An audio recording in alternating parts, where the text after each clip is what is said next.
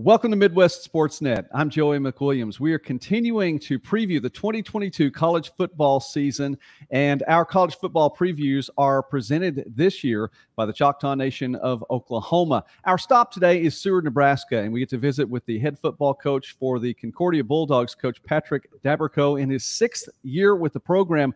Coach, let's look back really quickly. Last season, 7-3 overall, and you finished for a tie for 3rd place in the Great Plains Athletic Conference, a very tough conference, and I think that's well documented, especially in recent years. And it's tough to be up there in the upper half.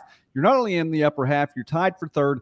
Interesting season, and we mentioned this last year. It was a front-loaded schedule, no doubt about it. You start off 1-3, but you win your last 6 games after that. Now, Coach, there aren't a lot of teams that are coming into the summer and into the fall of 2022 on a 6-game winning streak. It just doesn't happen. So props to you for that. I know just on the outside of the playoffs looking in. Tell us really quickly about 21.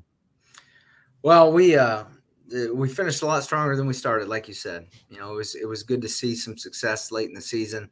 Good to see the guys finish the season out strong and send some of those seniors off on a victorious note, and really kind of take a step towards a higher level of performance that we've been scratching at. And I think it's a good stepping stone for bigger things for this football program. And we're working really hard to make sure that it's a step in the right direction. Coach, you bring back your quarterback from last season, DJ McGarvey, who threw for more than 140 yards per game, 19 touchdowns to just 7 interceptions. He was a young player last year, his first season with the program. He comes back for you. And I know with the spring and in the fall, there are lots of quarterbacks on that roster, so there may be some competition. Yeah, DJ's a great kid, fiery competitor, and did a great job for us last year, stepping into a role that he, coming into your freshman year, we prepare our freshmen to come in and just prove that they're good teammates and prove that they're coachable. That's kind of the goal of freshman year. Stepping in and starting at quarterback is usually not in the the plan. And but DJ handled that really well. And I'm excited to see his progress, and was very impressed with how he handled himself in that moment.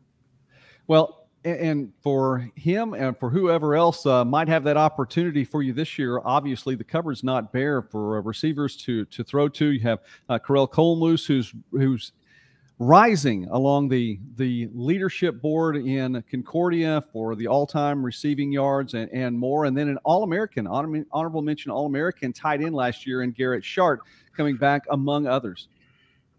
Yeah, we feel like we have some really good options, and just between those two players, that's a lot of dynamic talent. And Corell is Corell's a fighter. You never worry about Corell with injuries. Like he'll have really awkward landings coming down with the football, and he's just got rubber bones, or at least he plays like it. I think he plays through a lot of things. And then Garrett Shart is just another. Both of those guys are 8-man Nebraska high school football players, just small town kids who have had a lot of success here. And so it's fun to see. But yeah, Garrett's a load to tackle, and he has the speed of a wideout. And so it makes it really difficult when he has the ball in his hands. And so we try to get both of those guys the ball. We try to distribute it to other guys as well. And we have some exciting up-and-comers that I think had great springs, who are high-effort guys who are really going to, I think, take the next step this next season. Well, fortunately for you, you bring back 4 of your 5 starters on that offensive line. That includes center Johnny Robinson, who has started for you for 4 years. But there are so many young offensive linemen on the roster as well. So it's one of those things, and obviously you want to enjoy this final season with Robinson, but so many young players there that have been getting time and will be with you for a while. Yeah, we're really excited about that. We kind of pride ourselves in a player development program, and so we have guys come in and earn their keep and prove that they're good teammates and that they're coachable, and we try to make opportunities for those guys. And so don't be surprised if we have a 10 offensive lineman personnel package this year, maybe on 4th down or something. We'll find a way to work them in. That sounds like it should be fun to watch, no doubt. We are previewing the 2022 college football season here on Midwest Sportsnet, and I encourage you, please like this video and subscribe to the channel. We are pushing toward 1,000 subscribers, and we're going to get there. Our college football previews are presented this summer by the Choctaw Nation of Oklahoma. Coach, one of the things also, we'll stay with offense just a little bit longer because you're going to have a lot more to do with that. Reggie Corbin, who's been the offensive coordinator for the last 4 seasons with the program, is moving on, and you're taking on that role, taking over the offensive play calling this year. Yeah, it's something we appreciate Coach Corbin. You know, I was teammates with Coach Corbin and have nothing but great things to say about him. He's just a great guy, and stepping into a play calling role as a head coach is I've had the opportunity in 2017 to do that for part of the season, and so I'm excited about what we're doing offensively.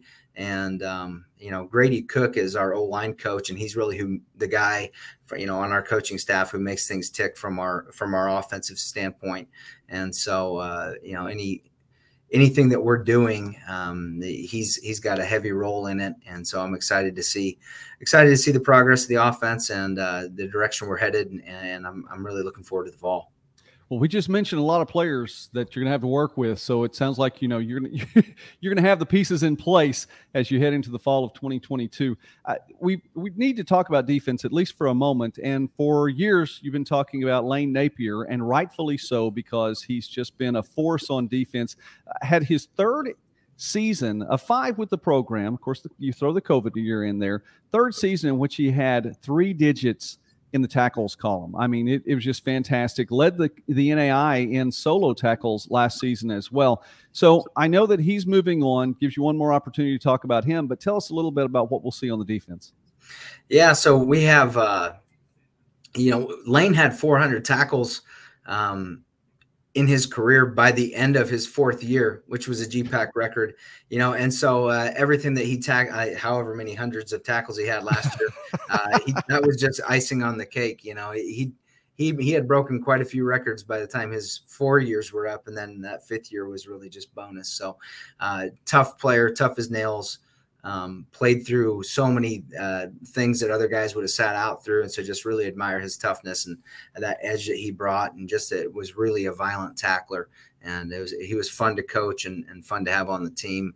And now that he's done, you know, we have guys who are going to step up and fill that role. And really excited about our linebackers and the development that they've had over the spring and over the off season. We have a great group of hardworking leaders in that room, and we fully expect there not to be any drop off on that linebacker core at all. Coach, let's talk about the spring one more time here really quickly. Signing day in early February is always it's a time for excitement and a time to look and see, you know, what the future for the program can be. And it looked like you had a fantastic signing day. I want to read something from Jake Nabel, who is the sports information director there at Concordia, does a fantastic job. And what he said about the signing for this season: overall, Daberkow and his staff enjoyed many significant in-state recruiting victories while placing an emphasis on student-athletes who fit the culture of Christian character and work ethic in regard to strength and conditioning. Talk about that line, because that is a fantastic line and a summation of not only, I think, the signing day, but your program overall. Yeah, and Jake does do phenomenal work, and we really appreciate all the time that he puts into covering our athletic department. And I believe that in order to have a good football program, you have to win locally.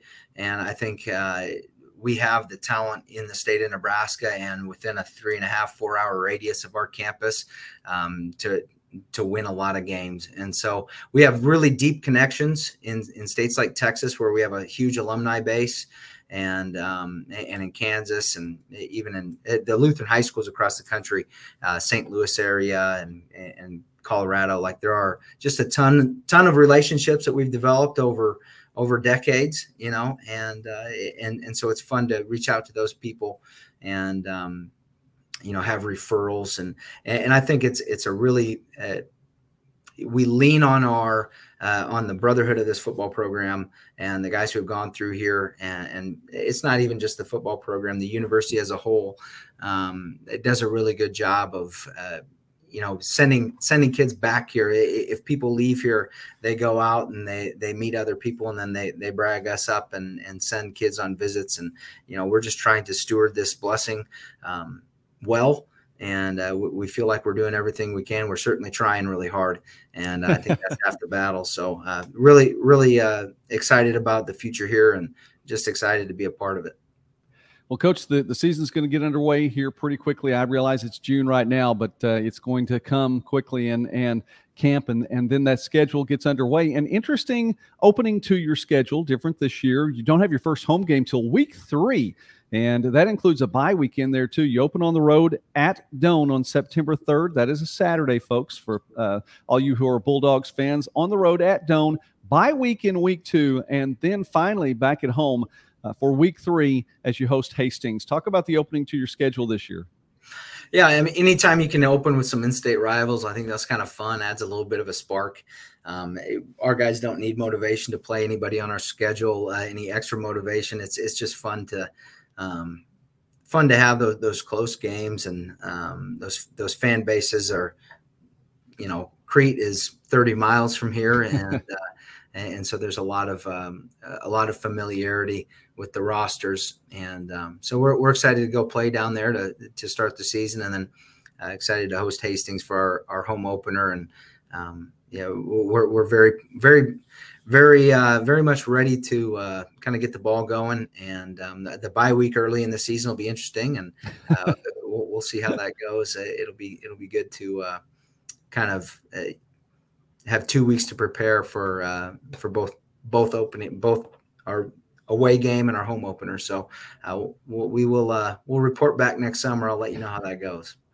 I hope to see you sometime in season 2 and get a chance to visit there as well. The Concordia Bulldogs, 7-3 last year, but they come into 2022 on a 6-game winning streak, momentum, a great spring, and it looks like things are on the right track in Seward. Coach Patrick Daberkow, thank you very much for taking time with us today as we are previewing the 2022 college football season. Our previews this summer presented by the Choctaw Nation of Oklahoma, and success to you all and to the Bulldogs. Thank you, Joey. I really appreciate everything you do for small college athletics, and appreciate the opportunity to talk today.